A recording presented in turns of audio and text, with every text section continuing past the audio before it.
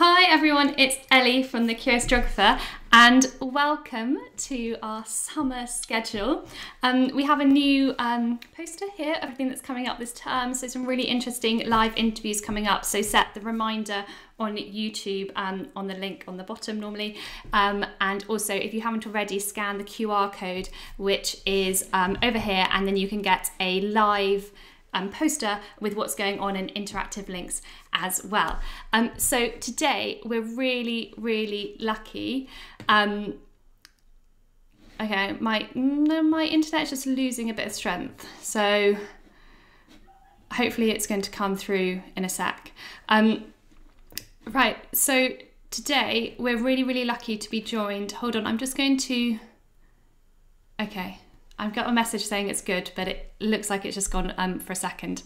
Right, so yeah, today we're really lucky to be joined by Stephen Leahy, who is an award-winning international environmental journalist and also author who has covered international environmental issues for more than 20 years. So really lucky. So you might have read, without maybe knowing it, some of his amazing work in the National Geographic, The Guardian, lots of different resources as well. And he's based in Toronto, so we're really lucky to be joined from across the world.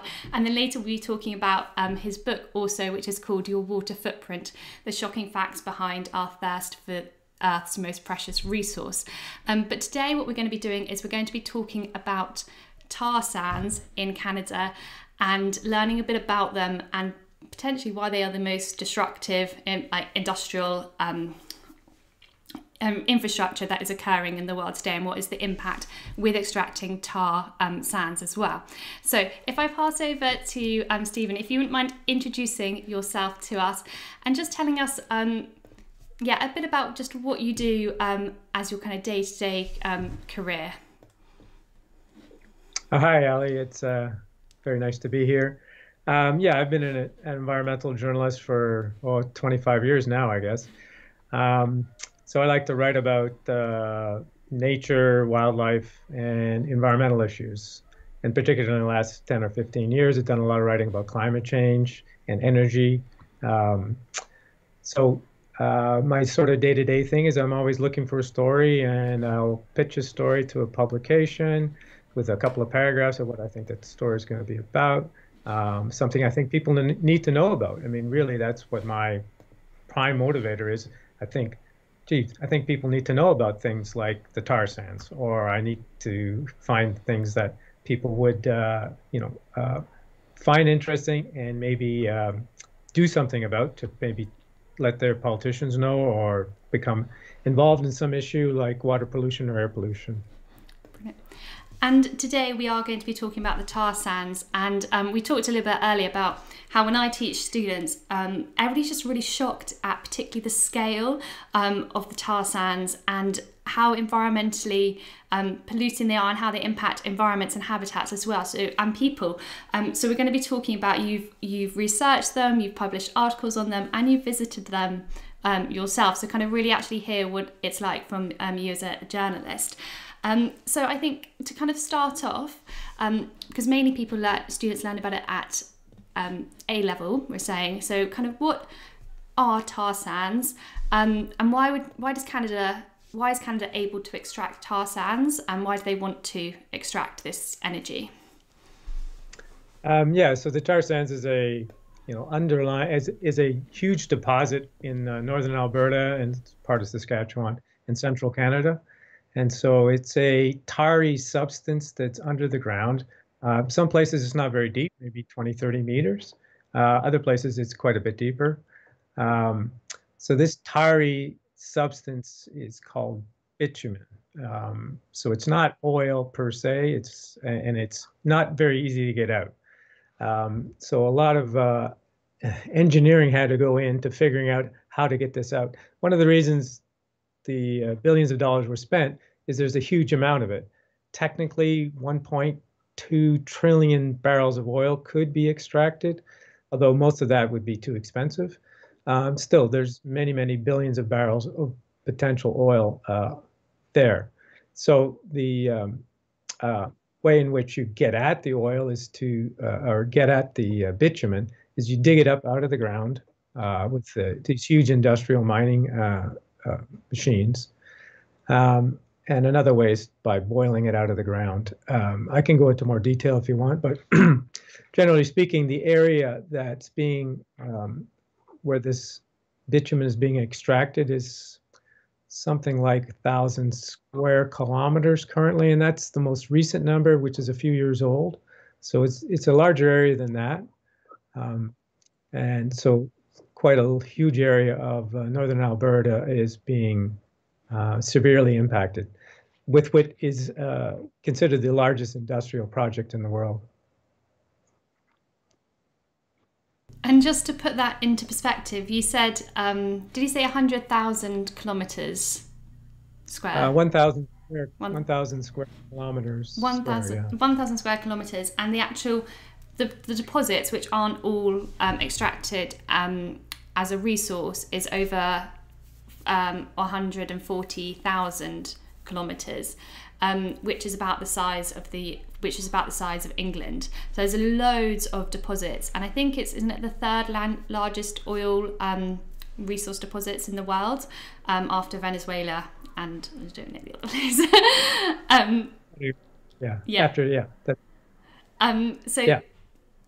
There's lots of resources there, and it's just, I think some of the images that we're going to be showing as you talk about it is what is extracting this what tar sands, what does it do? And can you tell us why exactly is it called tar sands? Like why isn't it just kind of extracting oil? Yeah, so the material, the tar is actually, as I say, it's a bitumen. So it's a really sticky, gooey substance like a taffy or something that's mixed in with sand and clay and other sediments. So it's not a big pool of oil or a big pocket of, say, coal. It's spread out to this huge area and all mixed up with all this material.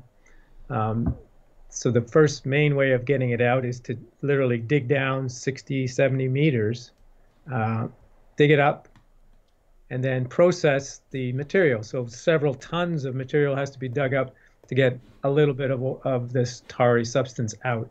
And it gets removed by using a lot of heat, steam, and some chemicals to get it to break down.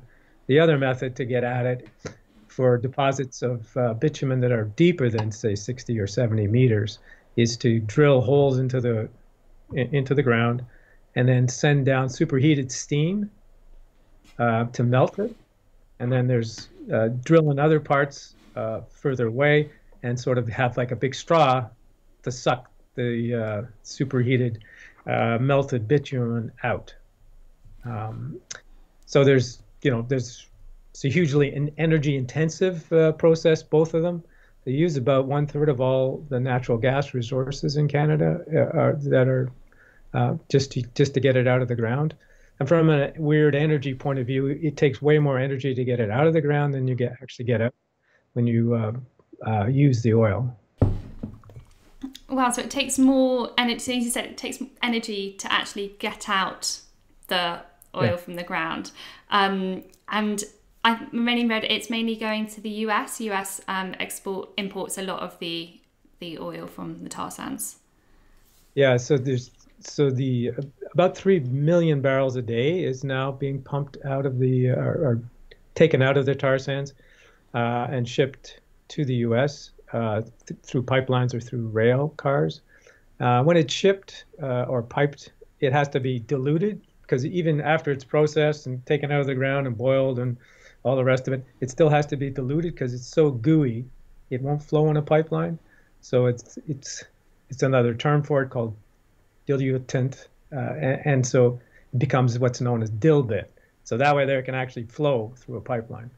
But then it's processed in the US because very little processing of this really heavy crude oil is done in Canada. We just don't have the refineries for it. And it takes a special kind of refinery to, basically deal with what is the sort of bottom of the barrel oil, because it's the worst quality of oil there is. Yes, it's the worst quality of oil there is.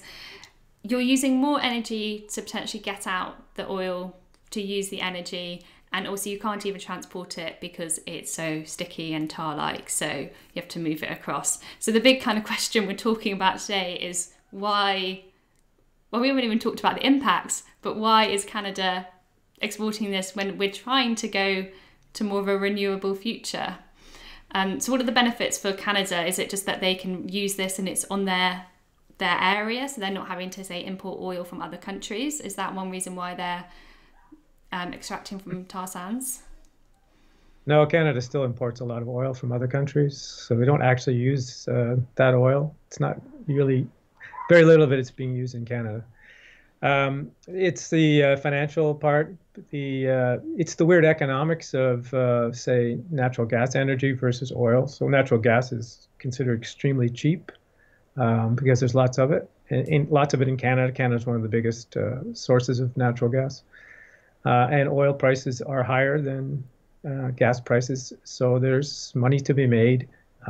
Despite all these hurdles, you can still make money, billions of dollars, by selling, by going through this elaborate process to get it out of the ground. And as far as Canada and its its net zero goals, well, it's the biggest hurdle that Canada has. Mm-hmm. And we'll talk a bit about that later. So you yourself have visited the tar sands. So what impacts are the tar sands on the environment? But also, what was it like when you actually went there? What did it look like? Because it used to be on kind of boreal forest is the area where tar sands are, the deposits are under. So can you tell us a bit about your experience of the tar sands and the environmental impacts? Yeah, so northern Alberta is almost all boreal forest.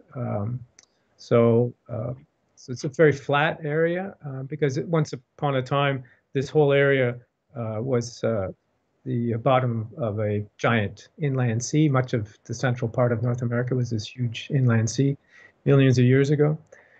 So it's quite flat. It has a lot of bogs and a lot of wetlands and streams. So it's quite a wet area. Very, very green, very lush. So for miles and miles and miles, it's just green and forest. There's quite a bit of wildlife in terms of caribou and bear and deer and other wildlife. The process of getting at this means you have to remove the trees, you have to dig up the ground. So when I went there with my family years ago, you can't actually see very much from the highways or the roads because they keep a screen of trees up. So you can't see what's on the other side so the trees block your view, except for a few places where it's just this, it looks like a war zone where the ground is all turned up and churned up and nothing grows. And once this material is dug up out of the ground and processed, it's very hard to reclaim the land. The other thing that's super noticeable is these gigantic waste ponds. So there's something like 200, 250 square kilometers of wastewater ponds. And these are toxic lakes, basically. You have to keep all the birds out because if a bird gets, happens to, say a duck, it could easily kill it.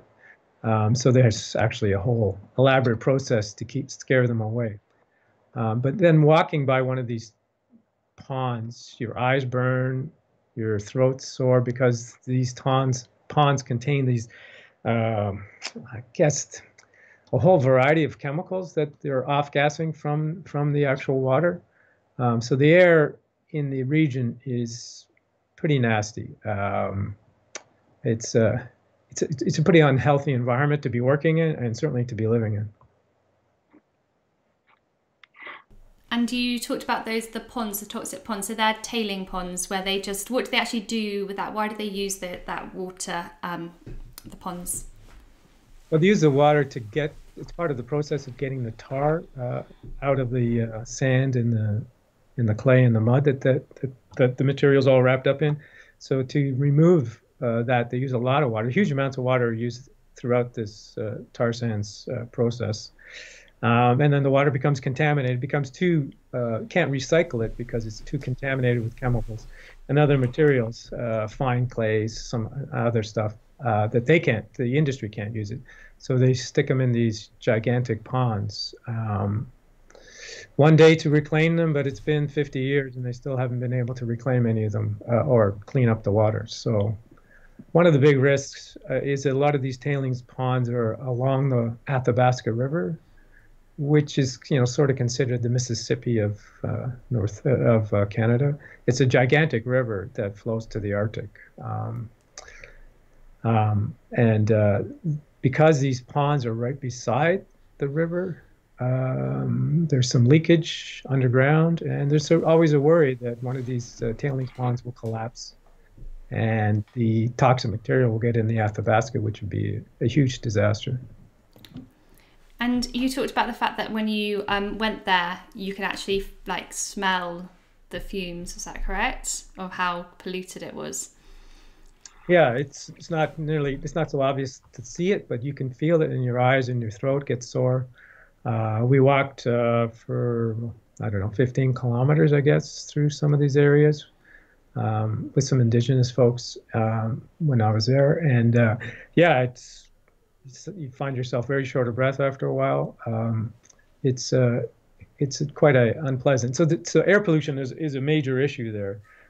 Some of the readings show it to have some of the worst air quality, outside of say some of the cities in Asia, say New Delhi, which has legendary for its horrible air pollution. And this is, of course, in a formerly pristine area in northern Alberta where hardly anybody actually lives. So the air pollution is a serious problem. Also, acid rain, because of the material that's through the processing, ends up producing a lot of sulfur dioxide, which is contaminating the local waterways as well. Yeah. And the just to confirm that this used to be, it's not like it used to be disused land. This used to be forest with natural habitats as well. So it's kind of, not only have you got all the kind of toxic ponds and wasteland, but it was before a habitat which was untouched. So that's kind of making it kind of even worse as well. Yeah. You talked about the fact you walked through the lands of the Indigenous people, and it's not only animals and habitats that are being impacted. So do you mind telling us what are some of the impacts on the local people who used to live around the forest as well, and in particular the First Nations?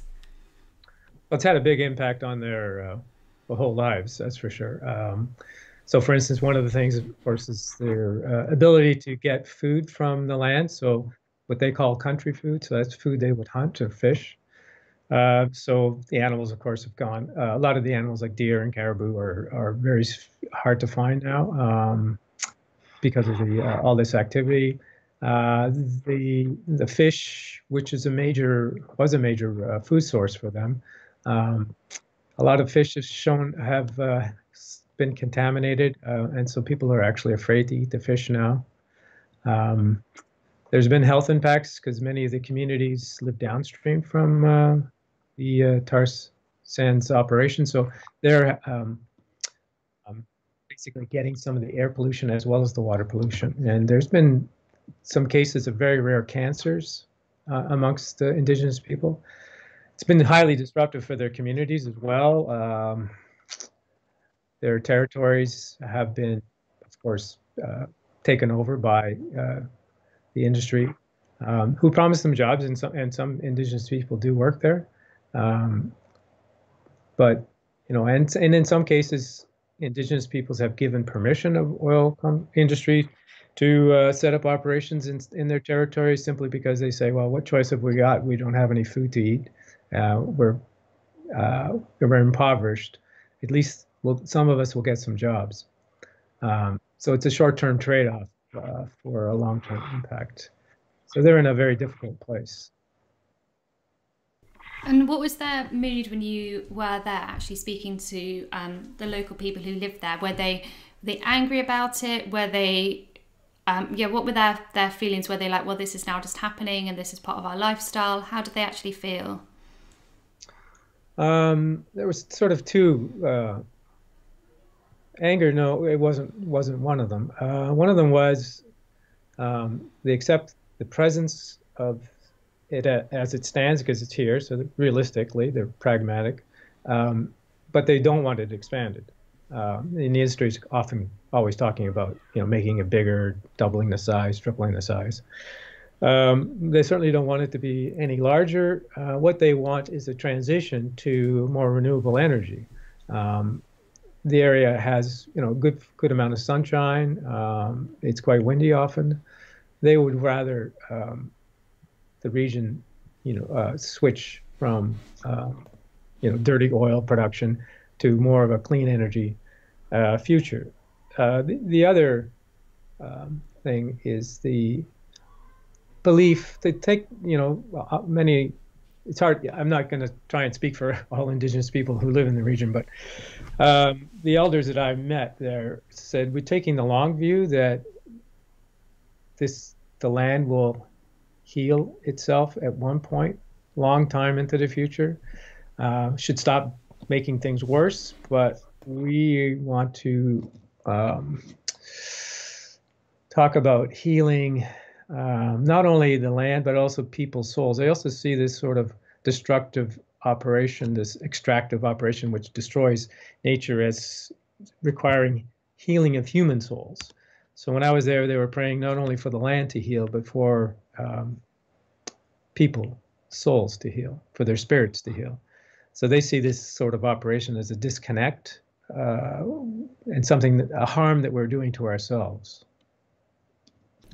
That's really interesting. It would have been, actually speaking to people who've been impacted by it from their livelihoods, and I really like the idea that, obviously, as you said, you can't speak for all of them, but this hopefully won't last, and hopefully we'll be able to move forward.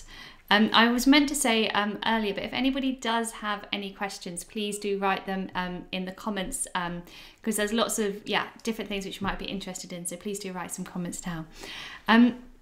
So we talked about at the beginning Canada extracting energy and exporting it. However, in 2019, the Canadian government said they wanted to scale up the climate action and achieve net zero emissions by 2050. So from your opinion of what you've seen, and also just as an environmental journalist as well, do you think this is possible, or are the tar sands a contradiction to this promise? First, let me give you a little bit of context. So already Canada's electricity sector is mostly clean. It's about 67% clean energy. Add in the 15% of hydro, and so we're already up to 82% of electricity doesn't produce greenhouse gases. So that's probably better than almost any country. And yet Canada has very high emissions. It's in the top 10 in the world. That's mainly because of the oil and gas industry, which is at least a quarter of Canada's emissions. It's the sector that's growing the fastest. And so over the last, say, 15 or 20 years, Canada's emissions have been growing. They haven't gone down. Canada hasn't never met any of its climate targets, and it's largely due to the oil and gas industry. Yesterday, Canada just announced a new target of 36% reduction by 2030. And it's expected they're going to announce another one sometime this week at the big White House summit that President Biden is holding on Thursday. I'm not sure. I looked at the details. I'm not sure how we could actually manage these targets without constraining the oil and gas industry. It's already close to 300 million tons every year.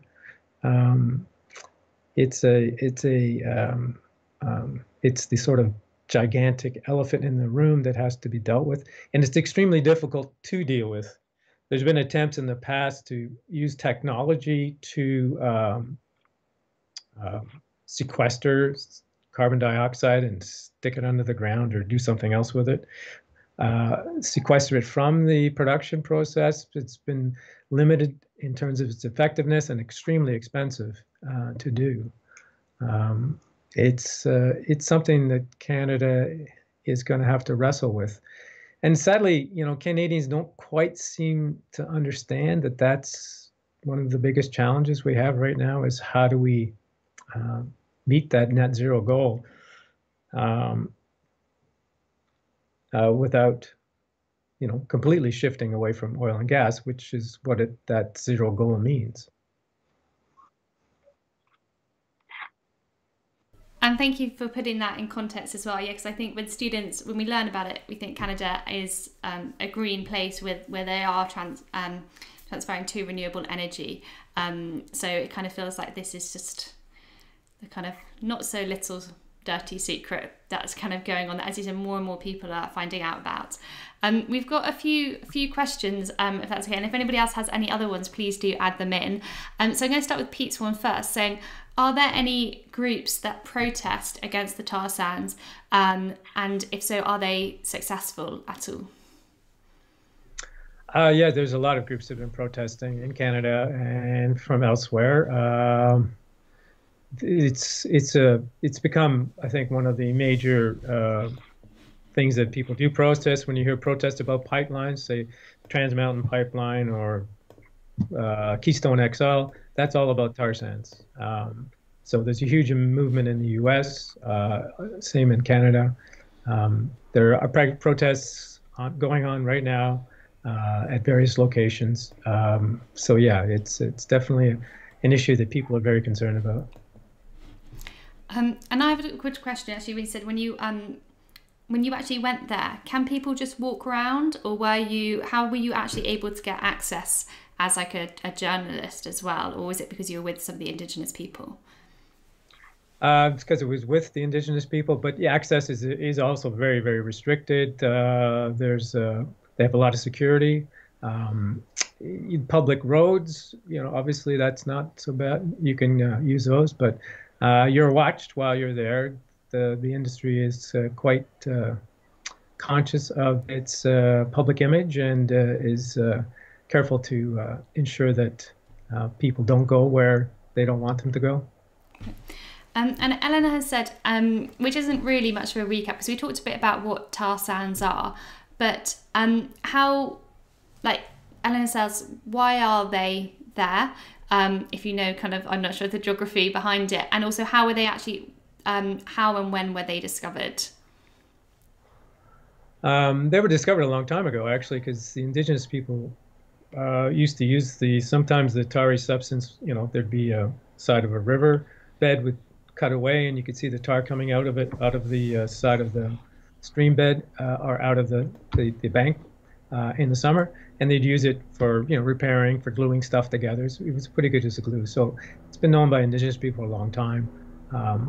Explorers, of course, in the 1890s and 1800s also thought this was kind of a neat thing because they'd never seen anything like that before, and so thought it was useful. Nobody thought of it in terms of oil for a long time.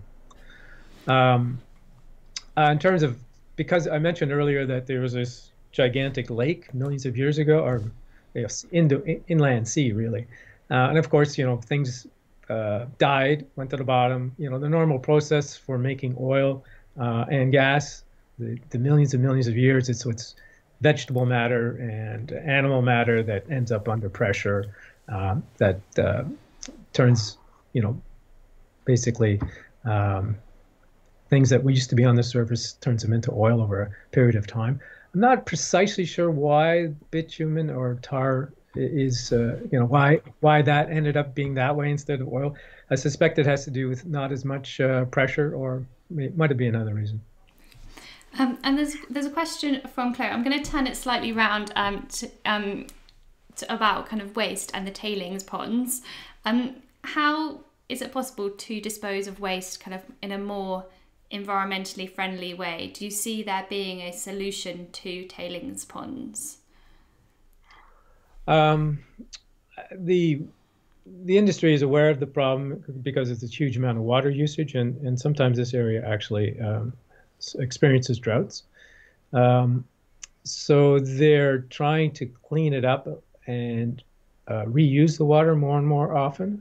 And there's been a limited amount of success. It's hard to remove certain types of chemicals once they're in the water. Filtration systems don't really work. There's been a lot of science and research aimed at that. it's just one of these things that's become very difficult to do. I guess part of it might be the cost effectiveness of how much does it cost to do this. Um, so it's still a big issue that we still need to solve. And in your opinion, in 50 years' time and 100 years' time, do you see the tar sands still being in Alberta? Do you see them growing? Do you see them actually being more environmentally sustainable? What would you say, 50 years and 100 years? Well, certainly 50 years, I don't see much of an operation at all. It still will be in the cleanup phase because by that time, oil use will be very minimal, just specialized things for maybe plastics. We're not going to be burning it. Um, Electric vehicles are coming very quickly. I wrote something recently that said, within 10 years, majority of vehicles sold in the world will be electric, and that'll have a huge impact on oil sales. So the 3 million barrels that Canada is producing, most of it is turned into fuel for cars, into gasoline. Um, so that market will disappear as it's the most difficult oil to get and the most expensive to get out of the ground.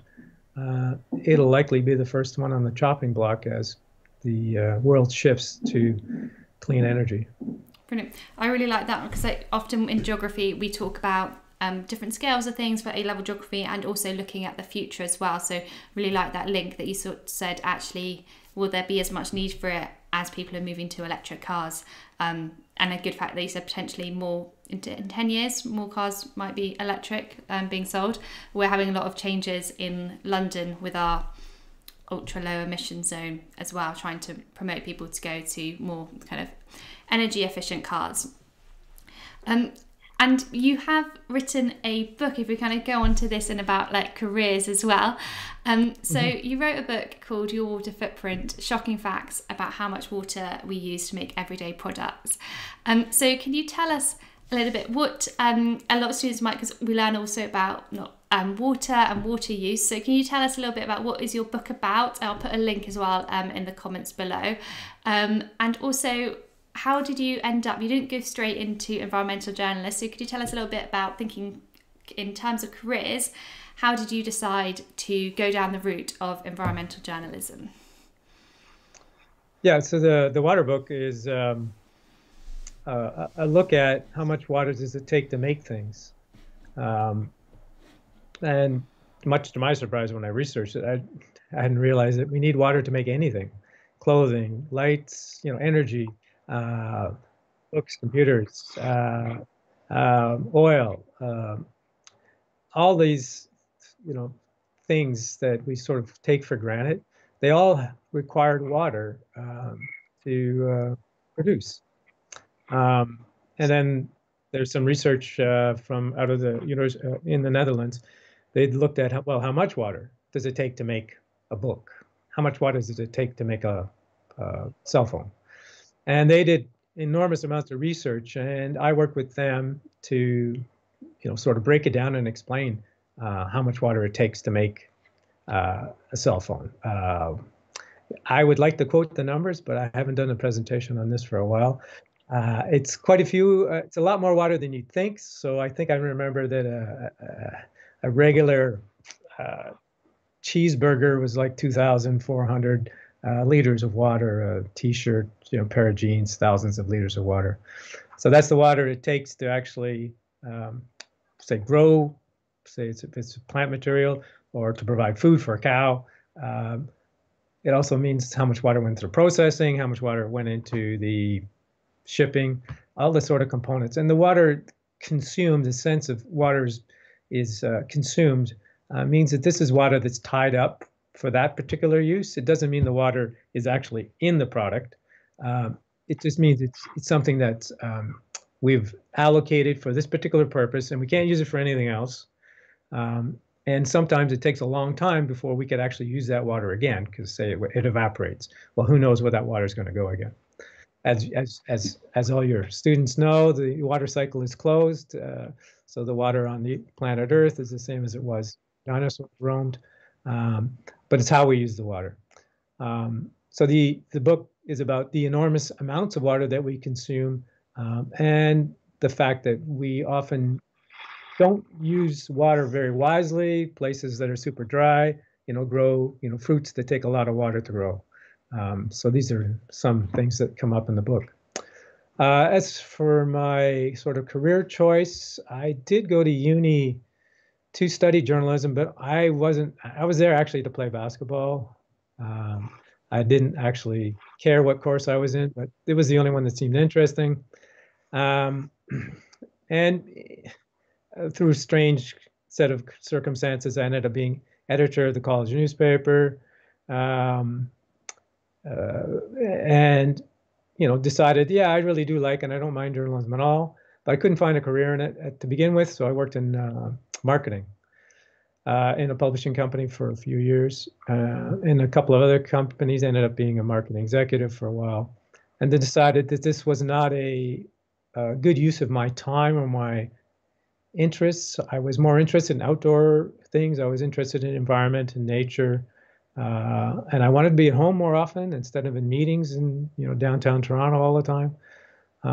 My kids were young at the time, and I wanted to be outside a lot more. And so I decided to try freelance journalism, and then to be able to write about things that I thought were important, that people needed to know about, and things that I wanted to learn about. So one of the great things about being a journalist is you get to learn new things every day. And then to sort of help you understand the thing you're learning is it by writing so that other people can understand, then it sort of helps me actually understand what I'm writing about by the process of writing.